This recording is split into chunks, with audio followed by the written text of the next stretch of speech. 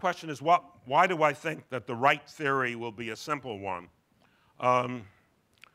Einstein had once said that this right theory will be the simplest one possible. Well, for two reasons.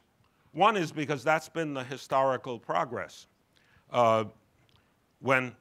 Remember going back to the 1950s when I was studying elementary particle physics, mostly in the context of cosmic rays, there were dozens of particles and they all had random properties and we couldn't make any sense of them. And if you wanted to write a set of principles that describe these particles, they would take up a telephone book because we didn't have anything coherent to say about them. Now we have the standard model. Simplicity doesn't mean that it's transparent to someone who doesn't know mathematics. It does require mathematics to state the principles, but the principles are actually fairly simple. In fact, they're not that different from just the principles of electromagnetism. If you can increase the number of types of electromagnetic fields and you increase the number of types of charged particles,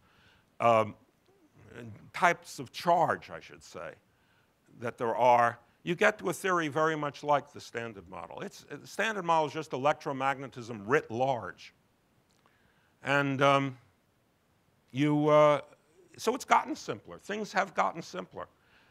The other reason is more practical. If the theory is not simple, the hell with it. I mean, we really are in the business of finding a simple theory. And if there isn't one, well, then maybe we're wasting our time, but then we're really not interested. It's only simplicity that's interesting, it seems to me.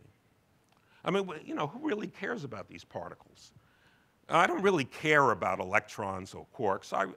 I care about what the principles are. And if there are principles, are a different principle for every particle, then the hell with it. I'll do something useful.